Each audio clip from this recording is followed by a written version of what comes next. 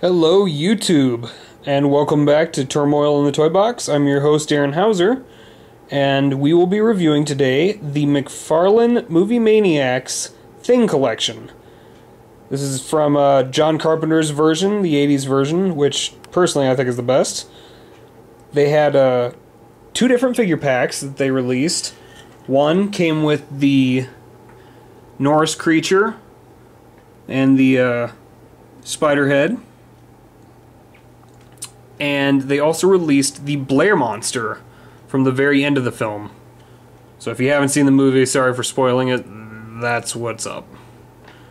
And it's pretty fucking awesome. So we'll start out with the Blair monster here, because there's a little less to go over with him. As with most of the Mcfarlane Movie Maniacs figures, the definition and the detail in these is fucking phenomenal. This thing just looks as disgusting and sad and deformed as it did in the film. And it's so cool to see all the detail on this, going from Blair's face, which is kind of stretching out of this jaw that's opening up on the top, the arms and claws that kind of reach out, the dog that was half formed that kind of burst from the chest when the creature kind of came out of the ground in the end there. It's got the tentacles that are all kind of writhing around. Now when I got mine, let's see if I can find the point that was broken. This portion down here, if you can see, actually detaches. Mine was chipped when it arrived from shipping. The box must have got drop kicked or something, I don't know. But a little super glue placed in there with some pressure, it holds in fine. But it is needed because it does give some good balance to this side, seeing as how most of the weight kind of shifts over to the front right side of the figure. Each of these tentacles, though, are very fragile. They feel like they could break off very easily. They don't rotate at all. They're made to just kind of stick out in one position and stay there. And let me see. In the back here, yeah, they don't really detach to any extent, so other than the one that I said kind of popped off during shipping. As far as articulation goes, the only parts that really move are the head, which rotates. I want to say 360, but I'm sure as hell not going to try because I think it would chip it. The shoulder is supposed to rotate, but that's kind of stuck in position. The wrists on the claws rotate. The dog's arms actually kind of rotate a little on there, but like I said, some of these are very stiff. So if once you get out of the package, you want to see if you can rotate it at all. If not, just leave it be. Rotation on this joint. This one definitely moves. And then the claw at the wrist. Same with the back arm. But a very cool figure. It's a great reminder that films used to have some incredible animatronic creatures that really did the film justice. And I don't know, I just feel like animatronics in the 80s definitely were able to make things scarier. They made things feel a bit more visceral and a bit more real.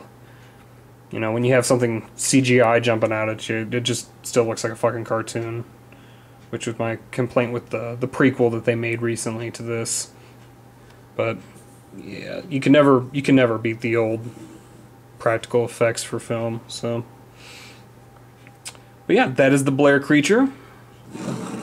Shove him aside here, and we will go on to the Norris creature, which this is my favorite scene in the entire movie. It's so out of the blue and scary, and the timing of it is just perfect.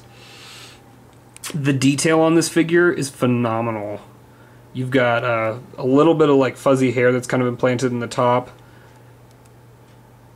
He's got kind of that growl look on his face. The neck, it looks like it could bend. Whoa. but it rotates in one point and then at the head slightly. But as with the Blair creature, it's very stiff in the joints. So once you get it, just be careful how you articulate it. My main beef with this is the balance. All the weight goes down onto this little foot almost, which isn't even completely flat.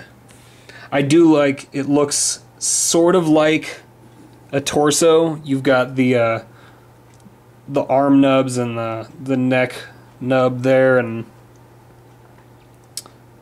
the guts are kind of open and all sprawling out, building up to the alien as it's trying to form a Norris replica. And as far as articulation goes, I believe these sidearms rotate. Not going to try that again. Each of these claws that stick out are so incredibly fucking fragile. It's not even funny. You can kind of rotate them around a little bit. And let's see. You can kind of rotate it back a little. I can't even do it one-handed. This thing is so flimsy and disproportioned. The claws are very cool looking, though. They have really good detail on them. They don't go straight up, and they don't have any sort of joints in the midsection, which would have been really nice, because then you can make it kind of in that position where it's latched onto the ceiling as it's kind of screaming and writhing out of his body. But for what it is, it's very cool. I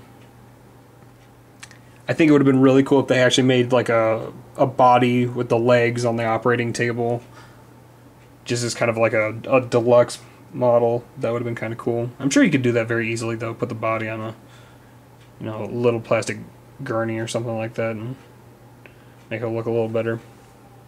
But yeah, very cool figure, very good paint application.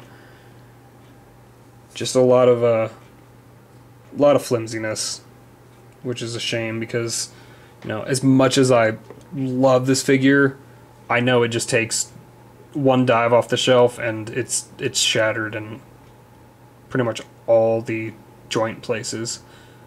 So, and then last up is his little buddy that actually comes with the Norris creature figure, is the Spiderhead, which is one of the most iconic creatures from John Carpenter's film. Let alone, we'll just go with John Carpenter movies in general. This is such a very cool, very iconic piece. And they did a very good job capturing the creepiness of it. As far as articulation goes on this, I'm just going to go out on a limb and say there is none.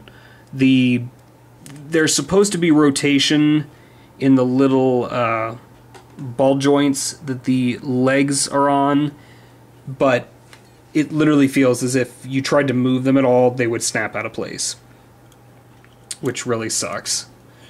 The legs are already kind of positioned in this sort of walking stance so that it does balance it on 1, 2, 3 legs that actually touch the ground. But it is slightly wobbly, so you got to be very careful with it. The eye stalks do not move, which also kind of pissed me off, but they're positioned kind of a weird sort of stance there. And then the head kind of looks like it's still screaming, which is cool. If you actually tip it upside down, this is what's kind of cool. It actually kind of does look like Norris's head. It's got the hair that's kind of growing out of the back there.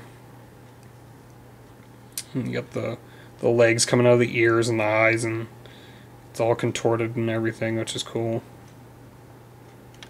But yeah, very cool piece. It's incredibly fragile. It literally feels like these legs are made out of pretzel sticks. As with the big Norris creature, just one fall and this thing is toast. So each of these figures are fairly pricey. I got really lucky and found the Norris creature on Amazon for $12 from somebody in Nevada, actually, which was kind of cool. And I ended up getting the Blair creature for about $20 on sale on Amazon as well. Since the film came out and people are in high demand trying to find the original, or memorabilia from the original film, I've seen both of these go for about 40 to 50 bucks. Oftentimes you can find them a lot cheaper if you look in the right places. For the Norris creature, I probably would not pay over 30 bucks for it. It's a very, very cool piece, and if you are a monster fanatic or just a big John Carpenter fan, it's definitely worth the price. As is the Blair creature. But when you are having these shipped to you, it would not hurt to ask them to double wrap or add some bubble wrap or something to cushion the blister card packaging during shipment, because they are very fragile and very likely will have something broken on them when they arrive. If they come in one piece, that's awesome, but just in all reality, they're very fragile. So, but that's about it. Long live John Carpenter, and thanks for watching.